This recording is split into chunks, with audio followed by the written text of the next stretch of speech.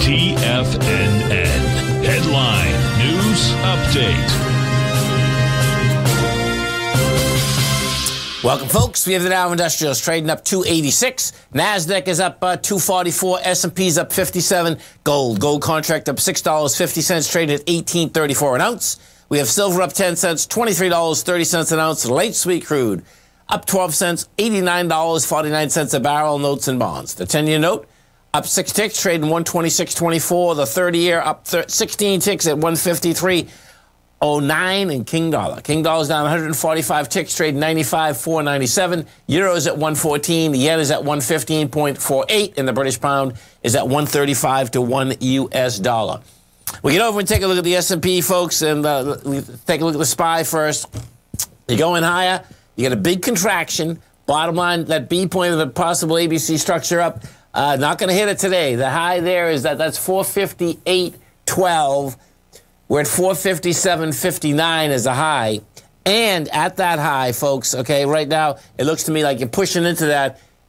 Well, we'll find out we have the volume. It'd have to do a lot of volume to push into that with volume. Meaning, because we're only at 55 million right now, that B point is a 717 million.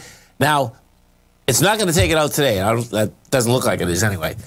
My point is that when you're pushing into a swing like this, your probability, if you're going to take it out, you get an expansion of volume before you get to that space.